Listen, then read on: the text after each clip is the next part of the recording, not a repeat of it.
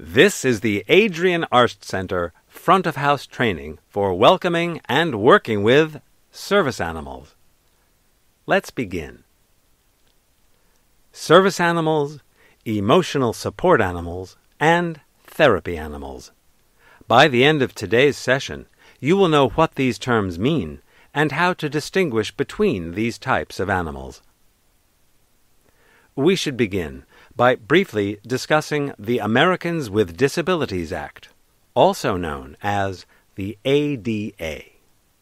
The ADA is a civil rights law that prohibits discrimination against individuals with disabilities in all areas of public life, including jobs, schools, transportation, and all public and private places that are open to the general public. The purpose of the law is to make sure that people with disabilities have the same rights and opportunities as everyone else. So what exactly is a service animal? The ADA defines a service animal as a dog that has been individually trained to do work or perform tasks for an individual with a disability. The tasks performed by the dog must be directly related to the person's disability. Here's a dog that has been trained to push the accessible open door button. The dog pictured here has been trained to apply deep pressure to a child with autism. And here we have a dog that has been trained to assist with opening doors for this person who uses a wheelchair. It is important to remember that just as some disabilities are not visible, so too may be the tasks a service dog has been trained to perform. For example, a person with diabetes may have a dog that is trained to alert them when their blood sugar is too low. You may be inclined to ask, must a service animal be a dog? Yes, but there is an exception. Miniature horses. While, by definition, a service animal is a dog, entities covered by the ADA must modify their policies to permit miniature horses where reasonable. Some service animal users prefer horses due to their size, working lifespan, or for cultural reasons. Some people with disabilities may use more than one service animal to perform different tasks. For example, someone who has a visual disability and a seizure disorder may use one service animal to assist with wayfinding and another that is trained as a seizure alert dog. Or a person may need multiple service animals to assist with a single task, such as a person who needs two dogs to assist them with stability when walking. Service animals must be under the control of their handler. They must be harnessed, leashed, or tethered unless the harness or leash interferes with the service animal's work or the handler's disability prevents their use. For example, there are dogs trained to enter and survey an area for safety prior to the handler entering the space. Please keep in mind that under control also means that a service animal should not be allowed to bark repeatedly in a lecture hall, theater, library, or other quiet place. However, if a dog quietly barks just once, or barks because someone has provoked it, this would not mean that the dog is out of control. Please do not distract service animals. The dog's job is to keep its handler safe. When the dog is distracted, it is not paying attention, and its handler could get hurt. Types of distractions include petting, talking to the animal, saying its name, making eye contact, or any attempt to get the animal's attention. Where are service animals allowed? Service animals may accompany people with disabilities in all areas of a facility where the public is normally allowed to go, including government buildings, businesses, and nonprofit organizations. If it's not readily apparent that an animal is a service animal, may you ask the guest about it? Yes. However, there are only two questions that may be asked. 1. Is the dog a service animal required because of a disability? 2. What work or task has the dog been trained to perform? It is important to remember that staff and volunteers may not require that the dog demonstrate its task or inquire about the nature of the person's disability. Further, they may not request any documentation for the dog, including training records. The ADA does not require that service animals have identification or certification. Certification is not required in part because people may train their own dog based upon their individual disability, and because there is no required certification, the ADA does not require service animals to wear an identifying vest, ID tag, or specific harness. Service animal vests are easily purchased online with no qualifications required.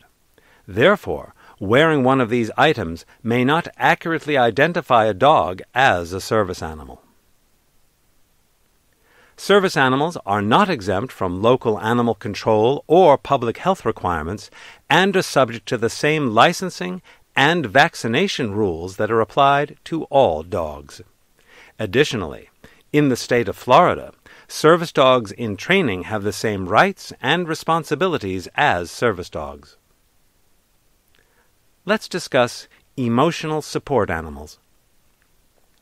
This term is used to describe animals that provide comfort solely by being with a person. They provide a therapeutic benefit to the owner through companionship. They may ease anxiety, depression, as well as certain phobias, and they are not trained to perform specific tasks. Unlike service animals, emotional support animals may provide support to more than one person at a time, such as the group of children pictured here. Emotional support animals are not covered by the ADA. What about therapy animals? Therapy animals are typically seen visiting hospitals, nursing homes, daycare centers, and hospices with their handlers. Because they are not trained to perform specific tasks for one person, they are not covered by the ADA. Therapy animals are typically invited by organizations rather than having granted rights. Now, let's discuss our policies and procedures for welcoming service animals at the Adrienne Arsht Center. Service animals are always welcome. Emotional support animals are not covered by the ADA. If you encounter a guest who has brought an emotional support animal to the theater, please refer them to the house manager for discussion and review. Pets are best left at home. Unfortunately, the theater is no place for pets. Service animals do not require a ticket, and there is never a fee for their access. Keep the aisles clear. The safety policies that apply to service animals are the same as those for our guests. Service animals must not block any aisles or point of egress. Be sure to avoid excessive questioning. You may be confident that if you see a service animal in the auditorium or on the tiers, they have already been greeted. However, if it is not readily apparent that an animal is a service animal, please reach out to your house manager before asking the 2 authorized questions. We don't want our guests with service animals to have to answer any questions more than once. Complaints about service animals. There may be times when a guest has an objection to the presence of a service animal. A guest may have an allergy to pet dander. Perhaps they are concerned about an aggressive breed, such as pit bulls. There may even be complaints that a guest with a service animal does not have a disability. In each of these cases, we need to remember that a guest with a service animal has the right to be there, so we would need to relocate the guest with the complaint. If a guest questions the veracity of someone's disability, we need to remind them that some disabilities cannot be seen, such as anxiety or a seizure condition. Service animals are subject to the same rules and policies as our human guests regarding disruptive and aggressive behavior. If a guest checks their phone once or gently unwraps a single piece of candy, this would not be considered a disruption. By the same token, if a service animal were to yelp one time because their tail has been stepped on, this too would not be considered a disruption. If a guest becomes disruptive, they may be asked to leave if they cannot adjust their behavior. The same policy applies to service animals. If a service animal becomes disruptive, it may be asked to leave. The dog would not be banned permanently, but asked to leave in this instance. The handler would be allowed to return without the animal. Types of inappropriate behavior include barking, not being responsive to the handler's directions, and being allowed to roam freely. If a service animal is out of control and the handler does not take effective action to control it, staff may request that the animal be removed from the premises. Let's take a pause and review what we've learned. True or false? The definition of a service animal is any animal that has been individually trained to do work or perform tasks for an individual with a disability. False. A service animal is, by definition, a dog. The exception to the definition is a miniature horse that has been appropriately trained. True or false? If it is not readily apparent that an animal is a service animal, may you ask the guest about it? True.